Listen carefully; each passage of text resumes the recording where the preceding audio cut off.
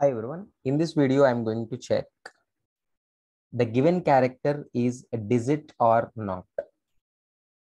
See, we are representing any symbol that is represented with single quotes considered as a character.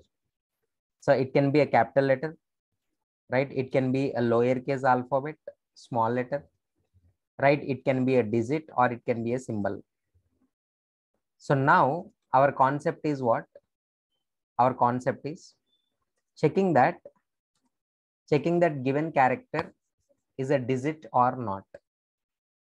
See how many digits we have, right? We have only 10, is nothing but 0, 1, 2, 3, and so on up to 9.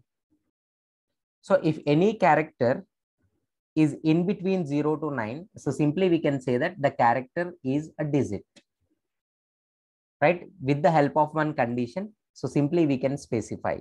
See, I'm taking one character CH equals to. So initially I'll show you that I'm taking one digit only.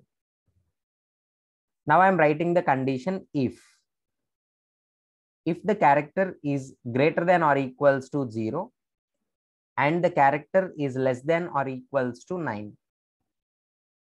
So then we can call it as digit. System.out.println, it is digit. Else system.out.println, it's not a digit. It's not a digit. See, it should be in between 0 to 9. So greater than or equals to 0 and less than or equals to 9. Then only we can say that it's a digit. Else it's not a digit. See here, as we consider the digit directly, yes, we are printing that digit. So suppose if it is an alphabet, it's not a digit, it's not in between 0 to 9. So you will get it's not a digit. And if any symbol, if you are taking, for example, dollar, I'm taking, the dollar is also not a digit. So this is the way we need to find out the given character is digit or not.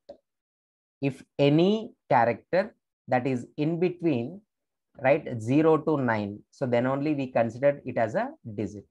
Hope you understood. Please practice and check the output. Thank you.